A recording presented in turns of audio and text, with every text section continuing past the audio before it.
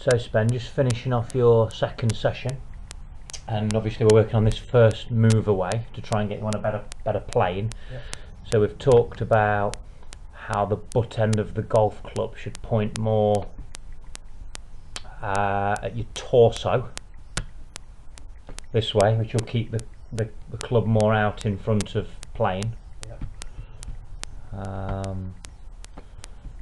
Or keep the head more in front of you.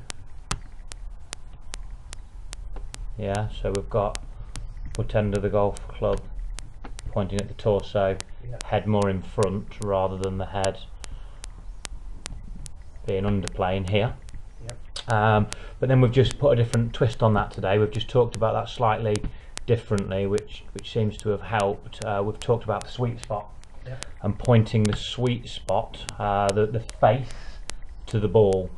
So we've talked about keeping the face pointing down to the ball rather than fanning the face Open or an old traditional square. Yeah. Yeah, have I explained that okay? So this image on the left, he just pivots his body and keeps the face pointing down to the ball. There's no opening or rotating of the face, and then that does everything that we want. It keeps the butt end pointing at your torso, keeps the head more out in front of you, and keeps the club more on plane.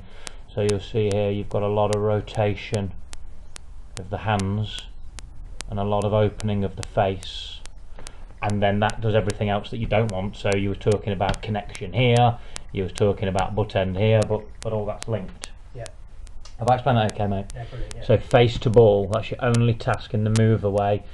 There's loads of different swings out there, but one thing that we see that they have in common is to move the club on that plane, face down to ball, sweet spot plane. This is with a metal, face to ball.